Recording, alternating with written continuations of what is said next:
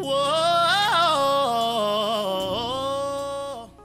Legacy, legacy, legacy. I've had a dream. Most of us, when we hear this automatically off of the top, amen. There's no doubt about where this leads us to, who we are talking about here, amen. And it would be Dr. King, amen. Our Dr. Martin Luther King Jr., amen. One of our great leaders, amen. He was, and we can go on to say that he was, amen, as he is a household name, he has become an American icon as a whole. So I thank God for the time that Dr. King had here on this earth. I thank God for the work that he has done, amen, in his civil rights fight, amen.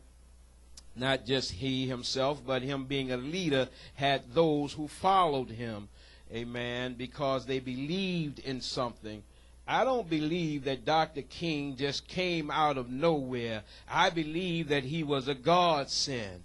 Amen. I believe as well that Dr. King would be a modern day prophet. Amen. I truly believe that because Dr. King himself spake of the better days ahead for God's people. Amen. He was not selfish in talking about the great things that he himself would achieve. Amen. But he spake of what Almighty God gave him to speak about. Amen.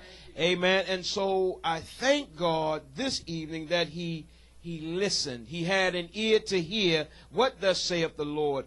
And though earlier my opening remarks were on old Slewfoot, though he may have been beat down, amen, Dr. King in many marches that he led was beaten, and the very dogs that some of us have had for pets were the very dogs, breeds that were sicked on him, amen, by the police, amen.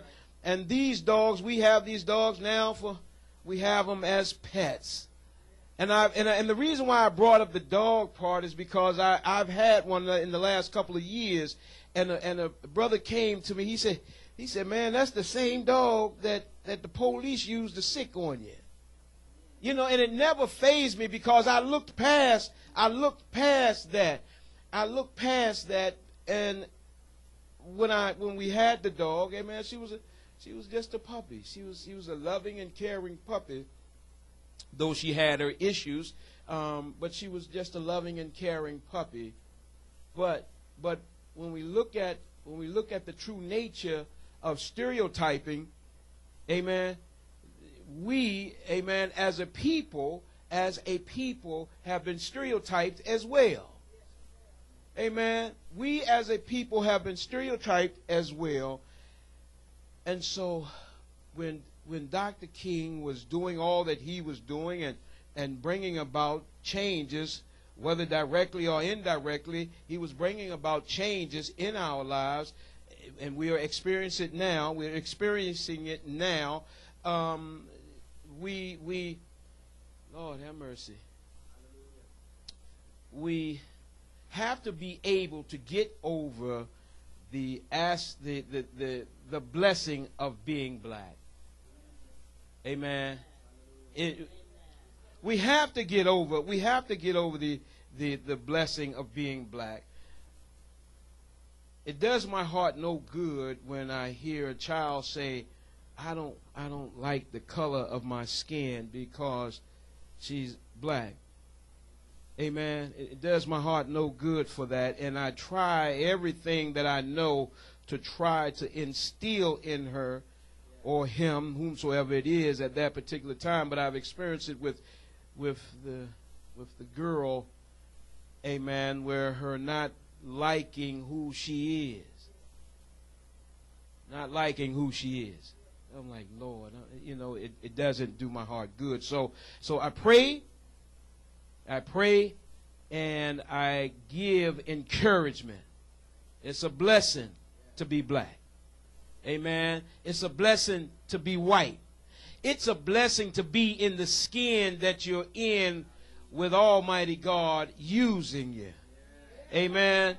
Amen. When Dr. King was going about on his destiny that was placed before him, he went about with equality, and these equalities entailed equal rights for not just the black man as well as the black woman.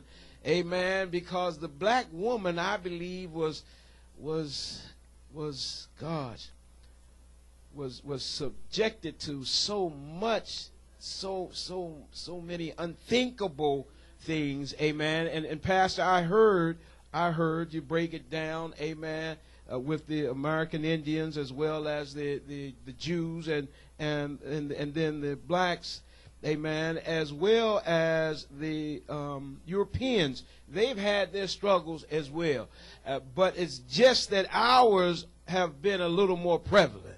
Amen. Down through the years, it has. Even the bad part about it is that we're having to still deal with it. You know, and I heard you, Pastor, when you were talking about our black president that we have today, which is supposed to be the president of the America, amen, of the great United States of America. He's supposed to be our commander-in-chief. He's supposed to be our leader, when in fact he has those that sit beside him would love to take a knife and stab him in his back at the first opportunity. This is the truth. Amen. You can see it. You see it on television, and they have no shame about what they're doing. Nor have they had any shame about what they have done. Lord have mercy. But we thank God. For some reason, we are able to overcome. We've been able, down through the years, to persevere. We have been able to hold on to Almighty God's hand. Amen. And keep pressing on in spite of what has been thrown before. So many stumbling blocks have been thrown before us so that we could not achieve the American dream. You have folks that come over here from different lands. Amen. They come here from different lands, and the opportunity are given to them. When we go and we ask for help, Lord have mercy. I'm telling you from self-experience and the things that God has allowed me to experience these last few years, been here for some time. I know that there's been folks that have come here and have made leaps and bounds. I'm not saying, don't get me wrong, I'm not saying that my brother, that my Hispanic brother or whomsoever he is, but at this time, it just falls in his lap. It falls in his lap this evening. He's come here and he has made leaps and bounds, and I find myself having to go to him to get something. Because I've gone to the banks, these banks that I've dealt with for years, and have gotten turned down. No, because your credit score ain't where it's supposed to be. No, not that you've never been late on any payment in the last 15 years. No, because your credit score ain't where it's supposed to be. Equal rights. We're talking about equal rights. However, here is my brother that comes from across the water. He comes in and he says, well, I need a loan because I want to open a business. Okay, how much do you need? Don't know anything about a credit score. Credit scores never come into play. Amen. These are some of the things that Dr. King was fighting for. Amen. Equal rights, equal rights. We still are fighting for equal rights as of today. We're still fighting for them. We're still fighting for them. Equal rights for the man, the black woman. Equal rights for the black man as well as the white man. Dr. King was not prejudiced. Not in any way. No, not by any means. Contrary to popular belief. Amen. He was not prejudiced. And he was also nonviolent. No, he didn't believe that violence would get anything done. What it would cause would be retaliation. Amen. And innocent folks would get hurt as a direct result of violence. Amen. However, there have been those who, for whatever reason, see it differently and see that violence would be a way to get their feelings feeling better. Amen. They'd feel better about themselves. However, again, Dr. King was not a violent man.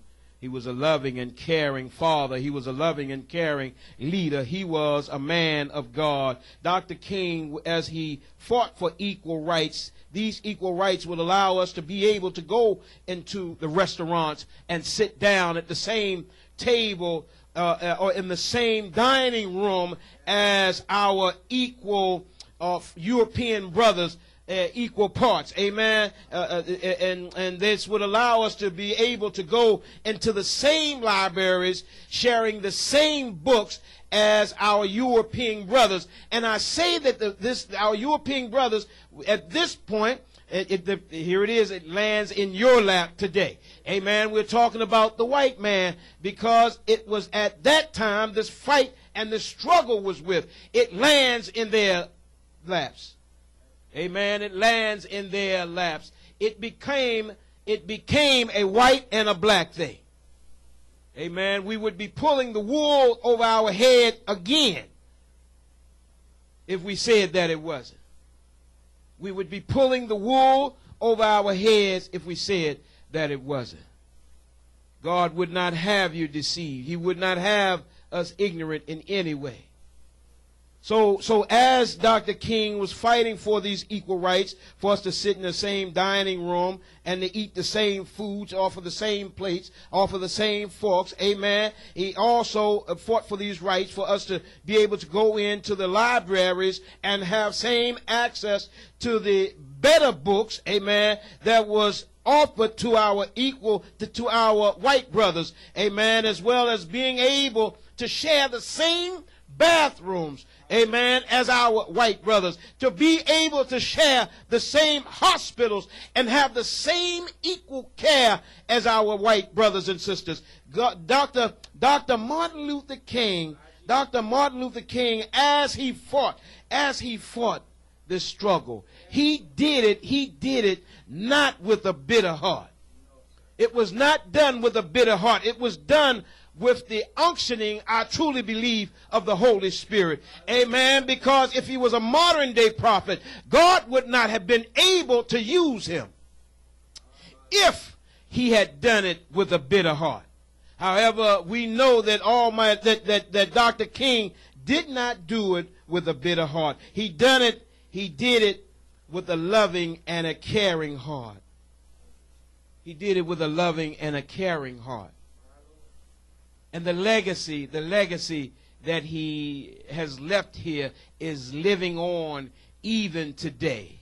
Even today. He's being acknowledged. He's being acknowledged by his greatness. We have a president. I truly believe that our president, Barack Obama, as he's following in the footsteps, and I truly say that he's following in Dr. King's footsteps, because him being a black president, not so much that he's a black president, he's a black man that is a president.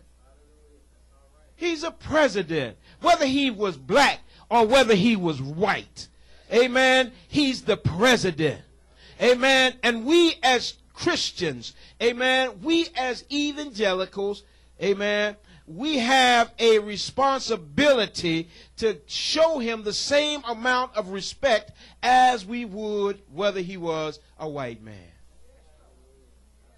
It doesn't make a difference in the color of his skin. It doesn't make the difference. God has no respect to person. He has no respect to person, so God does not care.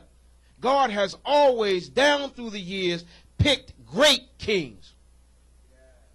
He's always picked great kings for his people. He has always picked great leaders for his people.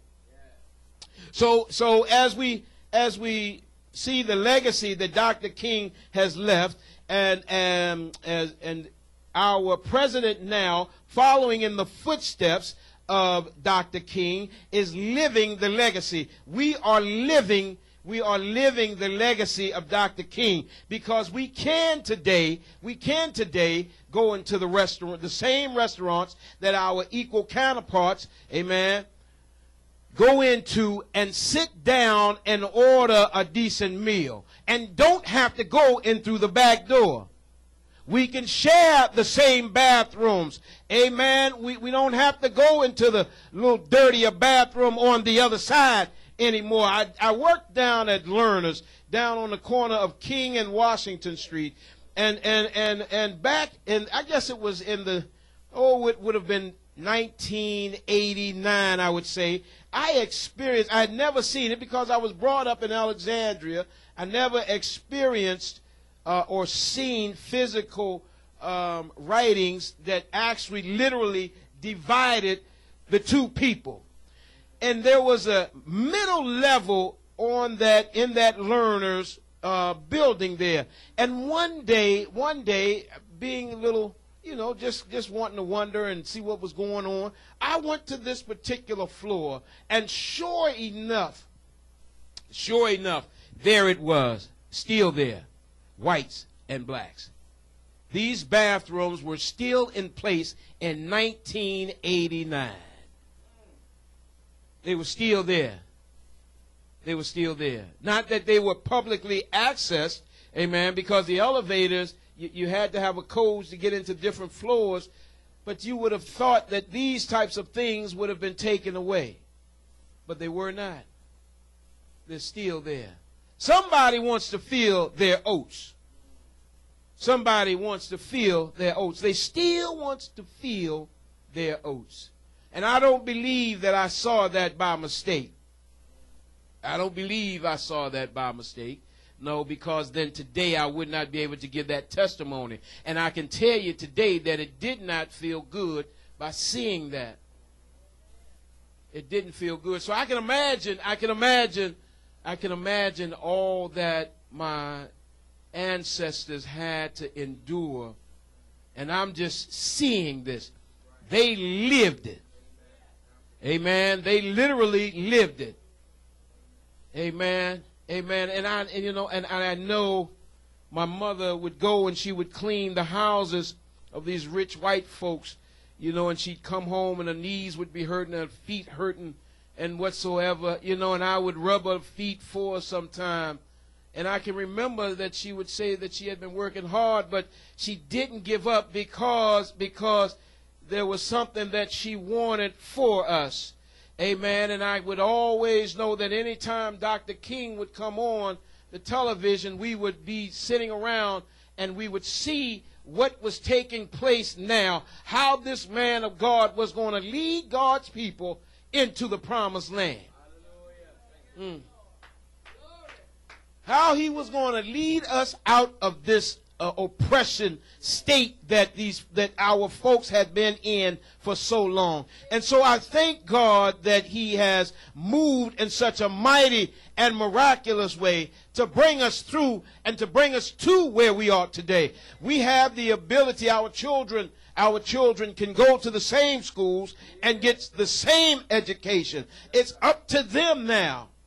It's no longer, amen, it's no longer that you cannot do this or you cannot do that. Amen. The sky is no longer the limit. The sky is no longer the limit. If our children want to achieve some positive things in life, they can achieve them. If they want to be president, guess what? The color of your skin no longer can hold you back. It only holds you back if you allow it to. It only holds us back if we allow it to. No longer can we use this excuse. For so many years it has been such a great excuse. It's because of the color of my skin for me to be lackadated, not want to do anything. It's because of the color of my skin that I can't get this job. It's the color of my skin. No No longer can we use that crutch. No longer will Almighty God allow us to use that crutch. Amen? No longer, no longer, no longer, no longer. And Lord, thank you, Holy Ghost. Legacy. The legacy that Dr. King has left us is one that even the children even today are able to stand on. Are going to have to stand on. They're going to have to stand on. They no longer can go with what granddaddy said or my daddy said or what my mama said because we are on welfare. Amen. No longer using welfare as a crutch. No longer that old cloak that was pulled over our eyes and the eyes of our ancestors. No longer are we going to allow that cloak to be pulled over our eyes anymore. Amen. We thank God that the cloak has been removed. The cloak has been removed. In Jeremiah 29:11, Jeremiah 29:11, God tells us that I know the thoughts that I have for you. Amen. He says, I know the thoughts that I have for you. And Dr. King, I know that Dr. King would have had to have heard these same words. He said, the thoughts that I have for you are not thoughts of evil, but they are thoughts of loving and caring for you. That you are going to achieve some things in life. Yes, you will have a legacy when you leave here.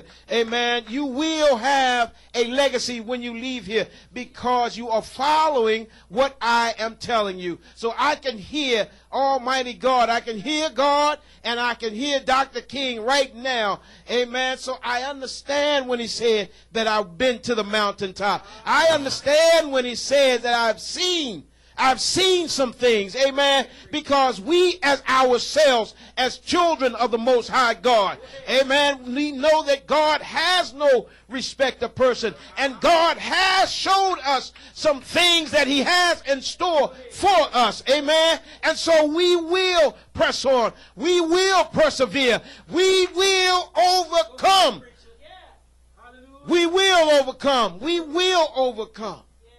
No longer will we be dragging our feet. No longer do we want to be in the back, way back in the crowd. This day, we are moving to the front. Amen. We are leaders. Our children are going to become governors. Our children are going to become lawyers. Our children are going to become these great doctors. Our children are going to become presidents. Our children are going to become congressmen and congresswomen. Our children are going to be the president of the United States.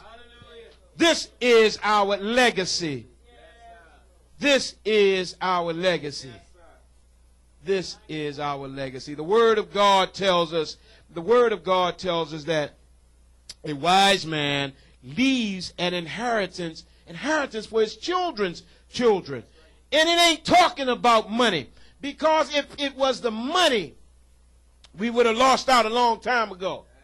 There was something that our ancestors gave us that they put into us.